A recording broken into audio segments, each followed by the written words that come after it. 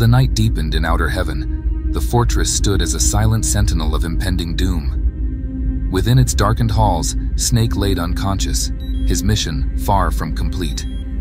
Solid Snake, a man of unyielding resolve, was about to awaken to new alliances and unforeseen challenges. Snake began to come to, slowly regaining consciousness and looking weary.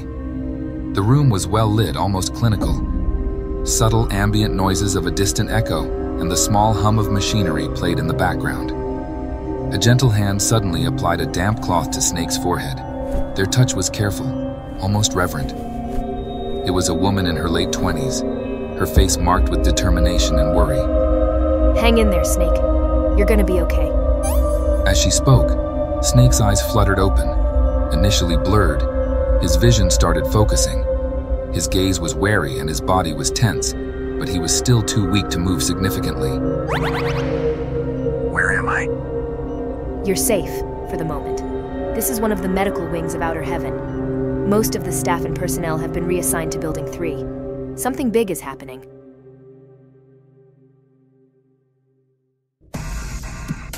I'm Jennifer.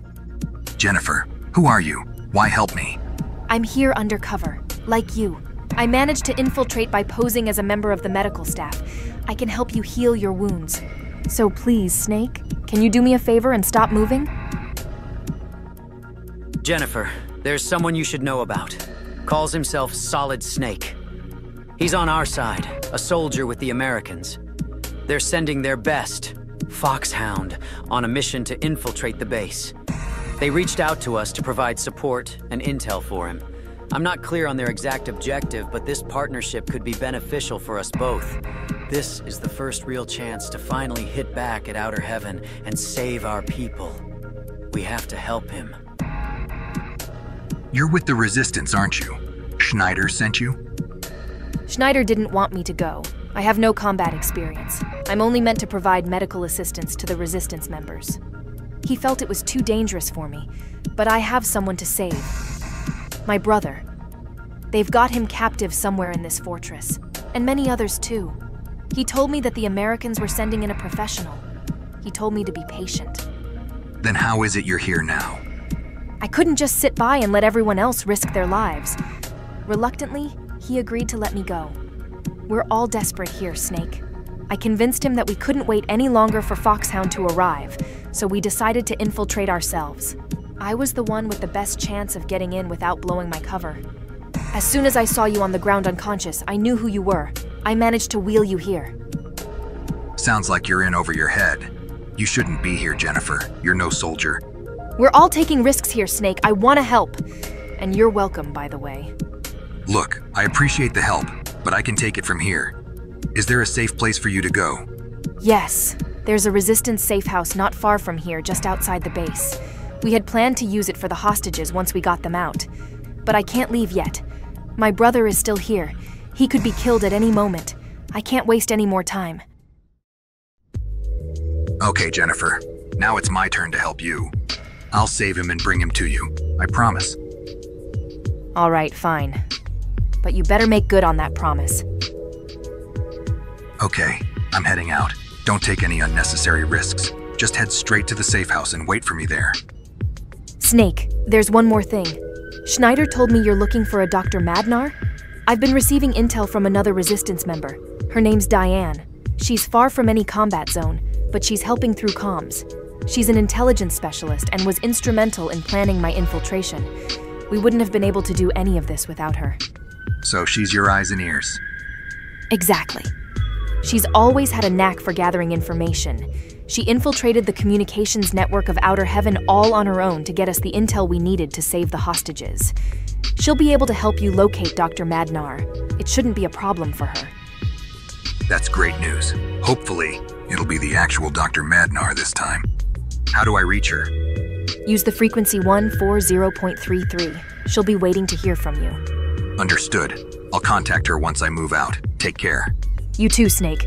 Thank you. Snake stood up and readied his gear as Jennifer began to head towards the door. As the door closed behind Jennifer, Snake was left alone with his thoughts. He was a soldier, trained to follow orders and complete his mission for his country. Loyalty and duty were ingrained in him, guiding his every move. But now, faced with the desperate pleas of the resistance members, something stirred within him. These people were not real soldiers. They were ordinary men and women, thrust into extraordinary circumstances. Jennifer, with her determination and bravery, would likely have met a grim fate if she had continued on her own, along with the rest of the resistance members. They were fighting a losing battle. Snake knew that rescuing the resistance members was not part of his official mission, yet he couldn't ignore their plight. He had seen too much suffering in war already for somebody still so young, too many lives lost. Snake was an extremely elite soldier, perhaps among the best. If he had the power to make a difference to help those less capable than himself, then it was his responsibility to act. In that moment, Snake's resolve hardened. His mission was clear, but his conscience demanded more. He would not only complete his objectives, but also protect those who had placed their hopes in him. With renewed determination, Snake prepared to face the dangers ahead, driven by a sense of duty that went beyond mere orders.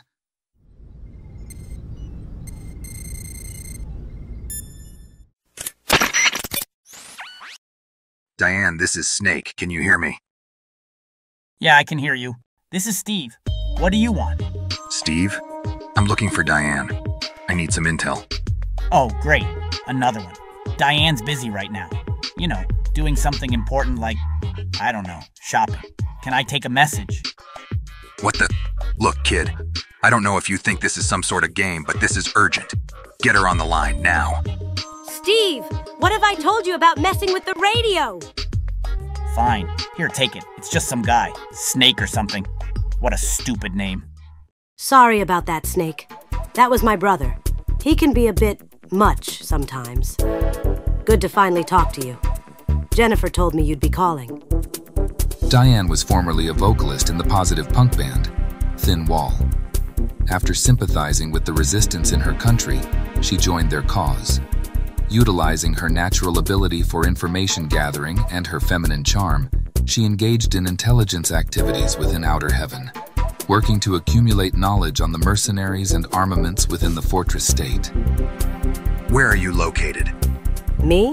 I'm just at home right now. I just stepped away for a moment to make some lunch. Anyway, I'm rambling. What can I do for you, Snake?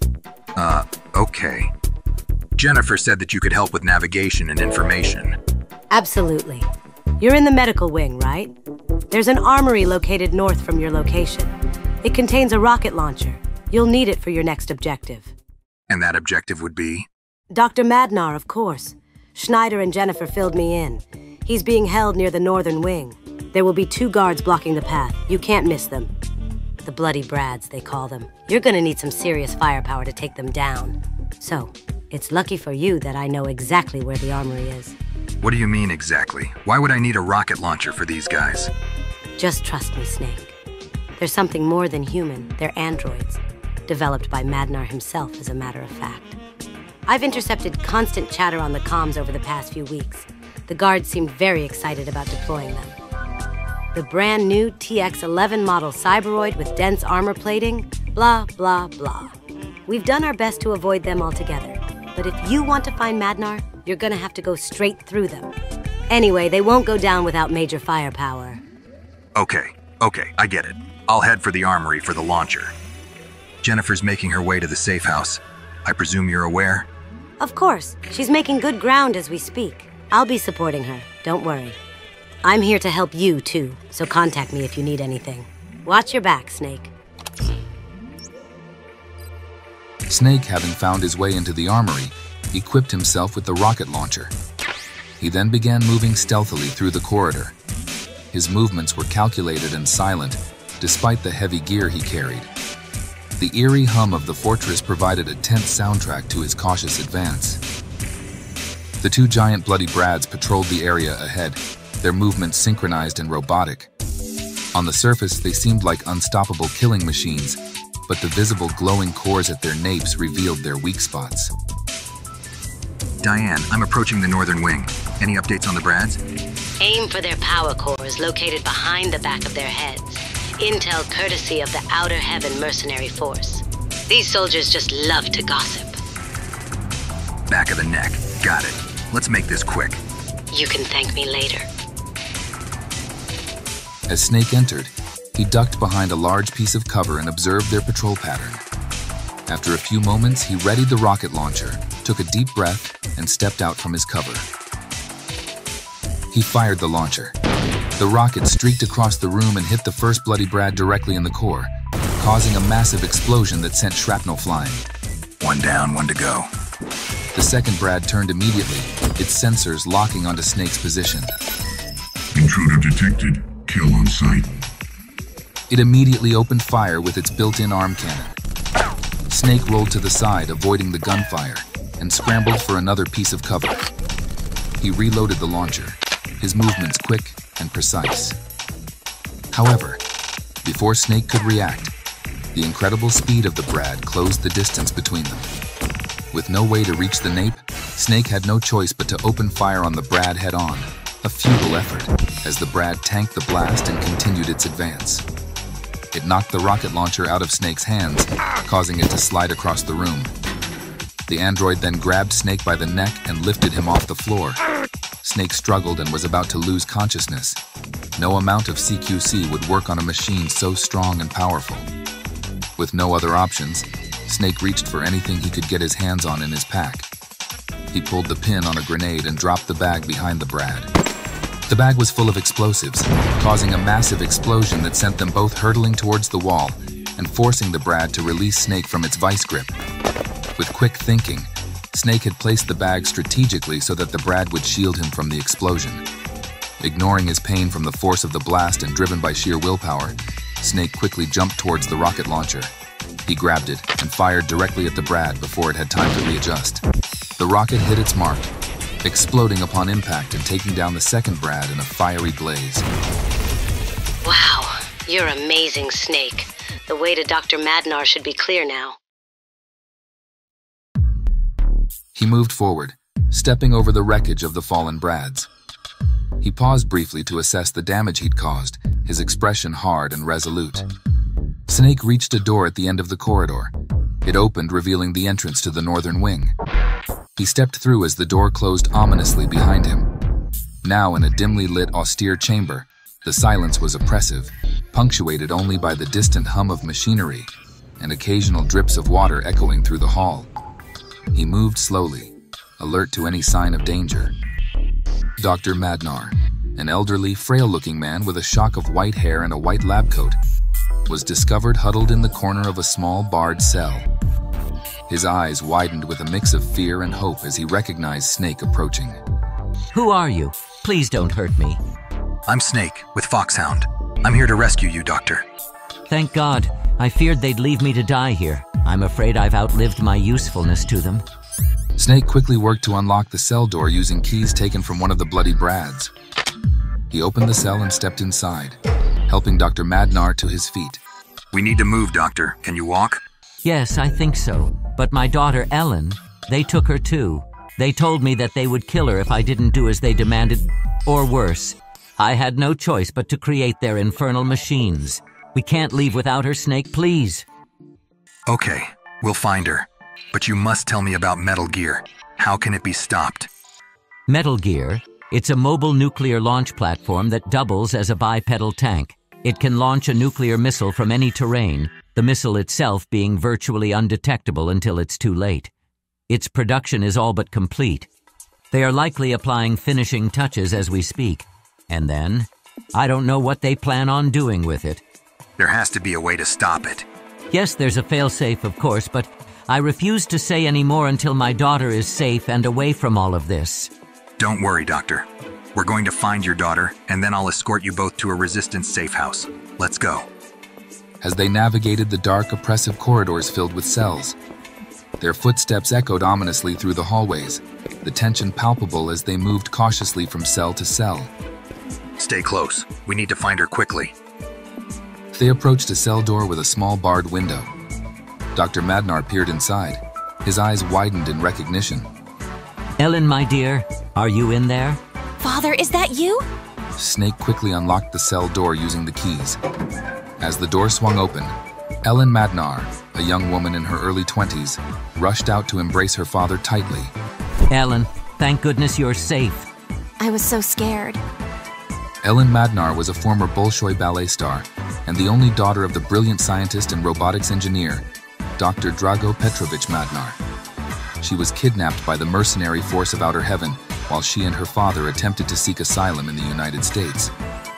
Ellen was held hostage to coerce her father into developing the TX-55 Metal Gear, a task he ultimately fulfilled.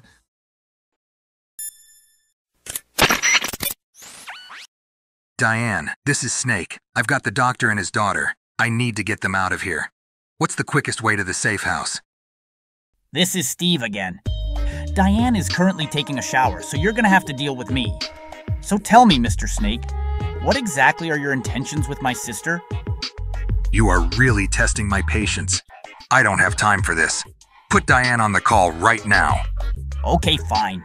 You don't have to jump down my throat. Ugh, whatever. Hey, Snake!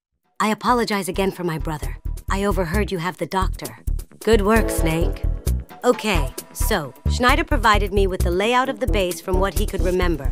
As you are currently in Building 2, you'll need to follow the signs to the underground car park. There's a tunnel system that connects Building 2 to Building 1. It also has an exit from the base itself into the desert. With the skeleton crew left in Buildings 1 and 2, you should be clear to ride out of there with no problems. You'll have to hotwire one of the vehicles there. Acknowledged. Heading there now. Inform the others. The three made their way through the underground car park, navigating through the space filled with abandoned vehicles. They found a serviceable Jeep and quickly piled in. Stay low and stay quiet. We're almost out of here. He hotwired the Jeep and drove cautiously through the tunnel system, following Diane's directions. The tension was high, but they encountered seemingly no resistance as they navigated the network of tunnels. Suddenly, an enemy Jeep appeared behind them. The enemy Jeep accelerated, closing the distance rapidly. The guard leaned out of the window, aiming his weapon at Snake and his passengers. Damn it. Should have known it wouldn't be that easy. Father, hold on! Stay down. Snake swerved to avoid the incoming bullets, the sound of gunfire echoing through the tunnel. He glanced in the rearview mirror, assessing the situation. With precise timing, Snake steadied the Jeep with one hand and grabbed his pistol with the other, aiming back at the pursuing vehicle. Take the wheel. He fired a series of shots, the bullets narrowly missing the enemy guard. The guard returned fire, but Snake managed to dodge the shots by zigzagging the Jeep. The tunnel walls flashed by in a blur as the chase intensified. Finally, with a moment of clarity, Snake aimed carefully and fired a single shot that hit the tire of the enemy Jeep. The tire blew out, causing the enemy Jeep to swerve violently. The guard lost control, and the Jeep rolled spectacularly down the tunnel. It skidded across the floor, sparks flying, before exploding, ending the guard and any other signs of threats. Snake accelerated away from the wreckage, ensuring they were clear of any further danger. They continued through the tunnel system with heightened caution, but the encounter with the enemy Jeep was likely a lone patrol due to the reduction in security in Buildings 1 and 2.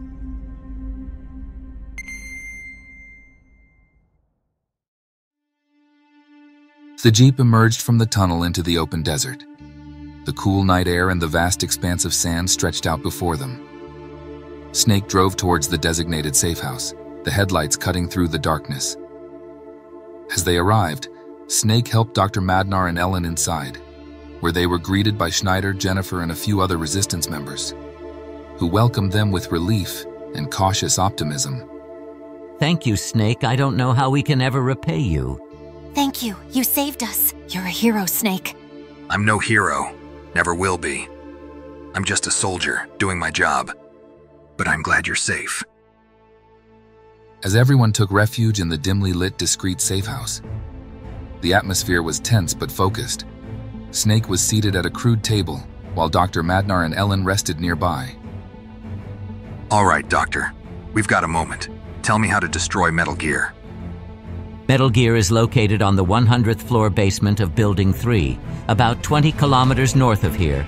It's a highly secured area. And its weakness, how do I destroy it? When they forced me to build it, I managed to leave one critical flaw: its feet. the joints where the feet connect to the legs. I didn't have time to reinforce them before they went ahead with the final tests. So how do I exploit this flaw? You'll need plastic explosives. Place them on the weak points on each of its feet exactly here inside the joint. If you put them anywhere else, it won't work. It has to be precise. If you've done it correctly, the explosion should cause a chain reaction that will destabilize the entire unit and destroy it. Plastic explosives on the feet. Got it. Anything else I should know? Just be aware that it's heavily guarded. They are not just simply soldiers here, they are zealots. They'll do anything for power, for control, for independence. They will protect Metal Gear at all costs. They've invested too much to let it be destroyed so easily. Be careful. Huh. So I've been told. I'm prepared for whatever comes next. Just make sure you and Ellen take care of each other. The resistance here will help you get to wherever you need to go. We will. Thank you again, Snake, for everything. Like I said, just doing my job. Snake, the area around Building 3 is highly patrolled. It's why I was able to get to you so easily and escape the base. They've likely taken the rest of the prisoners with them. Unlike the Doctor and Ellen, my brother and the others are combatants. They probably want to keep them under increased security to avoid a revolt. I agree. After all, there are cells in all 3 main buildings of the base, and Diane has also confirmed that they've increased security inside the building too. That's what all the communications seem to be suggesting. So this could mean only one thing. They are ready to activate Metal Gear. Yes. So that was your main objective from the beginning, to destroy Metal Gear. I'm heading back. Just wait here a little while longer. I'll send the prisoners this way. If I'm not with them, then just go without me. I still have a mission to complete. You won't hear any arguments from me. Remember, Snake, we'll be here to support you all the way. If we discover anything new, we'll contact you. Good luck. Snake left the sanctuary of the safe house. The weight of his mission was heavy on his shoulders. The road and dangers ahead were now becoming clearer. The lines between his orders and his conscience had blurred, forging a new path defined by duty and humanity. With each turn of the wheel, Snake steeled himself for the final confrontation, ready to face the heart of outer heaven and the monstrous creation that awaited him. As Solid Snake drove into the dawn heading towards Building 3, his determination illuminated the path ahead as a beacon of hope.